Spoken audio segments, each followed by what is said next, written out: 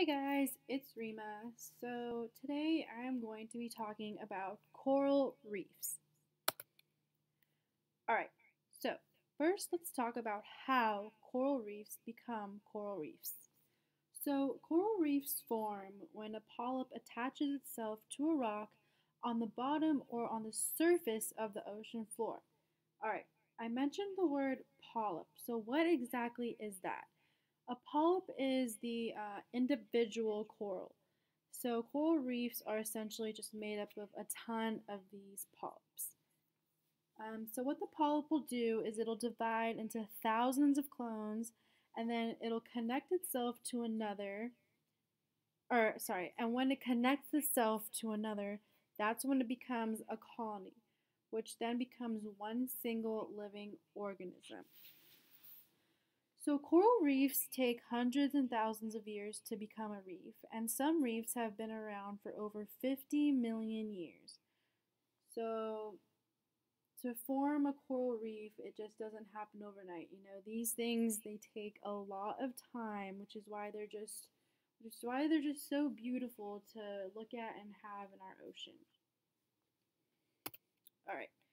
How do they get their colors? This is such a popular question that everyone has about these coral reefs because they're so beautiful and their colors are just so vibrant. So let's talk about how they get their color. A fun fact about these corals is that they are actually translucent. So to begin with, they're completely see-through. Now what gives them their colors is actually the algae that they host, and that algae is called, excuse my pronunciation, it's called zooxanthellae. I don't know if that's right, but we're going to go with it. So there are millions of this zooxanthellae that live and produce pigments in just 1 square inch of the coral. And since corals are essentially translucent, the pigments can be seen through the body of the coral. Alright, let's talk about the different types of reef formation. So there are three types. There's fringing, barrier, and atolls, or atolls. I'm not sure on the pronunciation of that either. Sorry, guys. So fringing reefs are found closer to land. These are the reefs that are usually found in shallow, narrow waters, and they're more, recently formed. Then we have the barrier reefs. And I think barrier reefs are, the reefs that come to our mind when we think of coral reefs. They are more broader and they're farther away from the coast. And then lastly, we have atolls. And atolls have a lagoon in the middle, and then they're surrounded by large ring-shaped reefs. All right. Let's discuss coral bleaching.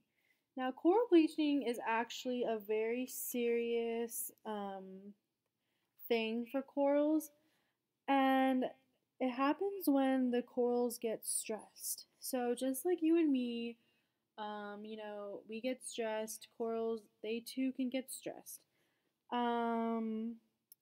What stresses them out is like changes in their water temperature, changes in their available nutrients, and these can all cause the corals to lose their colors and become that, that scary, like ghostly, bleachy color white.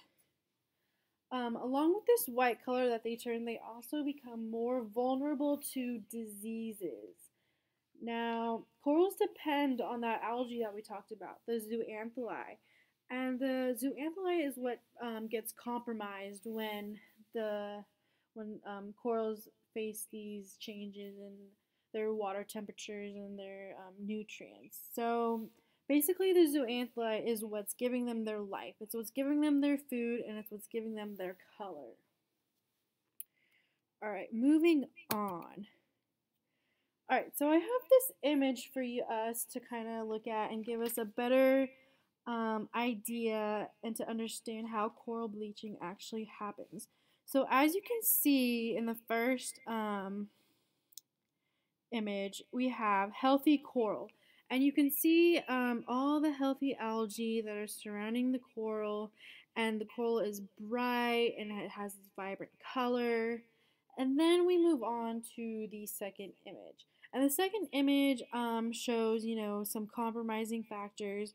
Maybe the water's changing in temperature, maybe the nutrients are not what the algae needs, and the algae is actually starting to become a lighter, not as vibrant color. So then we have the final step of this whole process, and you can see that the algae has completely died off. So is the coral, and it is now turned that white color that is known as coral bleaching. All right. So where can we find these coral reefs? These coral reefs can actually be found all over the world.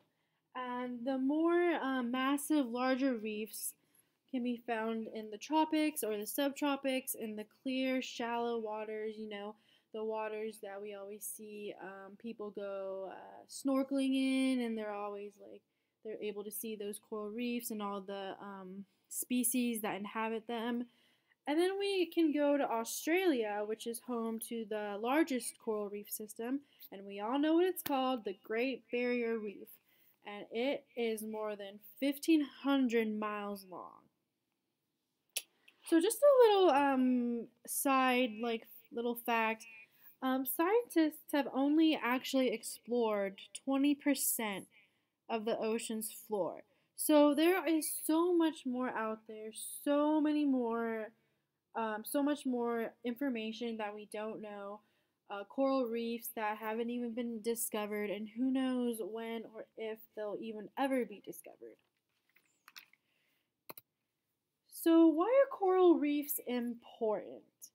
Coral reefs are important because they are home and support more species than any other marine environment. So they are home to over 4,000 species of fish, and hundreds of other species. Another thing that makes coral a very significant part of our lives is that they are actually making coral into cures for cancer, cures for viruses, and many other diseases.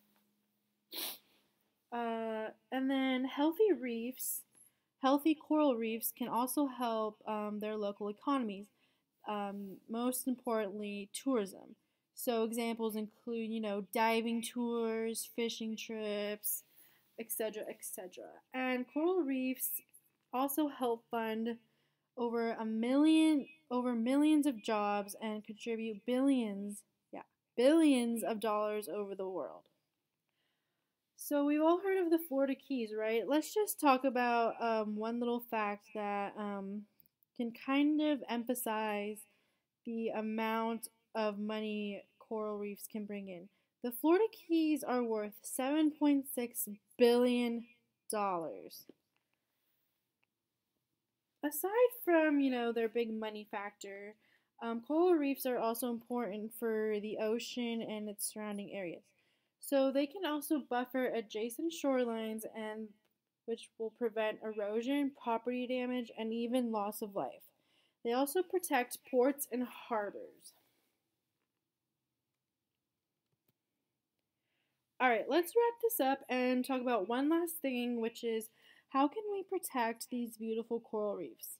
So, I just have like 3 little facts that really stood out to me about how we can protect these coral reefs. Obviously, it's not like all of the things we can do, it's just 3 that I chose. So one thing is we can help by conserving water. So the less water we use, the less water waste will end up in the ocean. Another thing we can do is to not pollute the ocean. So the chemicals and waste, they're going to actually increase algae growth. And with increased algae growth, that can actually block out this coral sunlight. And remember I said earlier, the corals need that sun to produce the algae that are basically what keeps the corals alive and vibrant. And then one last thing, I don't know if any of you guys enjoy boating or know anyone who enjoys boating, but you can actually help by practicing safe boating. And what I mean by that is when you anchor your boat, you want to do it away from the coral and the seagrass, and instead you want to be anchoring your boat in sandy areas so that the chain or the anchor, doesn't hurt or drag out any of the nearby corals. And then we just have the works cited page and all the fun, websites that I got my information from.